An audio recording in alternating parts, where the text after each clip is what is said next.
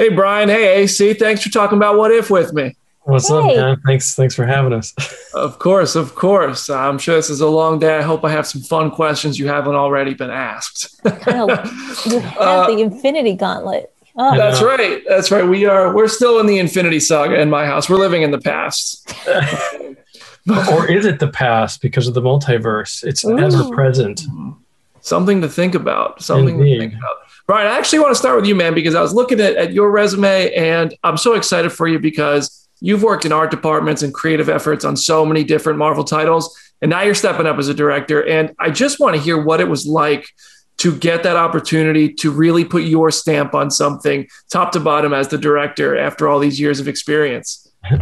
It was a blast, and it was an honor to get that call from Brad and even suggest it. I was stoked, for lack of a better, to actually be able to play, in that sandbox with them and all their toys. I think it was great. But it's funny. It's a great opportunity, and I certainly appreciate it. But but you're only as good as your team, And we had an amazing team, and with AC and Matt Chauncey, and just incredible writing, and then Brad and Lou, Victoria, and Kevin, and then our art team. And we just acquired a lot of really great people, and they were all behind it. And we were all just kind of like holding hands together and saying, let's make something amazing, guys. Let's go for this. And everyone was just like, hells to the yeah. And so really, I was just standing on the back of what everyone else was able to help bring, you know what I mean? And just helping bring the cool out of everyone that was a part of it. Like, this is amazing. Let's do more of that. That's great. Let's do more of that.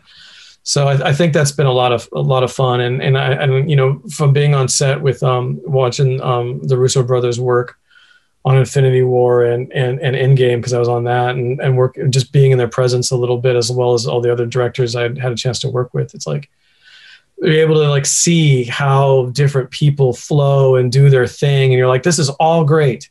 You're all pretty rad, but you're all uniquely you. And I think that's the key. You have to be you, but then play, and then encourage everyone else to come play with you. And hopefully I did that, because that's the whole point. Hey, through 3, man, good work, man. I can't wait to see what you did with those back 7. I'm excited for it. Of course. AC, you're, as a head writer, you're writing a series that takes place at all these alternate worlds, which is not the traditional Marvel experience, because usually you have to kind of fit it into the puzzle. And I know everybody gets their bit of freedom, but you get to total freedom to do whatever you want. How did you take advantage of that opportunity? When I was brought on to What If, I was given the mandate of go make 10 small Marvel movies. Like, go have fun. Just don't do anything we're already doing in the movies, which meant for the first 3 months, I walked face first into every Marvel project.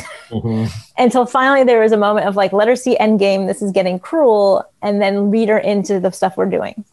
So after that little trip, it was kind of like, okay, I can go weird. I can go different. I can take these characters in places that we've never even thought of going.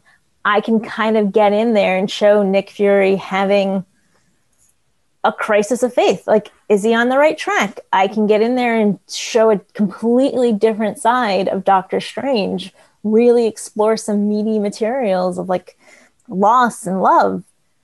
And for that was the greatest gift. For me, these characters are so iconic, not because of just the silhouettes and the toys. It's the heart, it's the hero, and it's finding the humanity behind the shield. So my job was to go in there and just find out why we love them. What is the human connection, and explore that in as many weird, cool ways as possible. Yeah, I see. Is that a fantastic? What if Spider-Man joined the Fantastic Four? Yes. A sign of things to come, maybe. I wish. It's the very first issue of What If, and I was like, I immediately went on eBay when I was pitching the show and bought it. I was like, this is going to increase in value. Smart play. That is insider training right there. Okay. I need you to text me next time so I can have the same upper hand. Okay.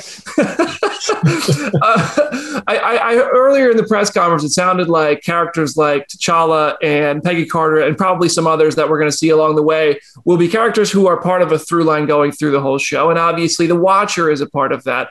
I'd love to hear about whoever wants to weigh in on this kind of the Watcher's role in maybe wrangling all these people or just overseeing? I don't know if he gets involved. How does that all play out? What can you say about it? Well, probably can't say much. I don't know, AC, do you want to tackle this one? Well, how's this? The Watcher, yes, he's the omnipotent force he's the omnipotent force overseeing the entire multiverse.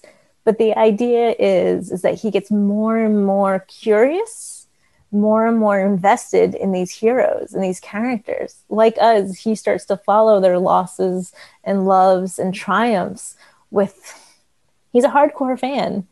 And so the idea is that as the show evolves, so does the Watcher. Now, he famously in the comic books, he says, I see all, I know all, but I never interfere. Well, if we know one thing about the Marvel Universe, anything's possible. Mm-hmm. And rules are made to be broken. Indeed. Listen, thank you so much for the time. Congratulations on What If, and I can't wait for everybody to see it on August 11th.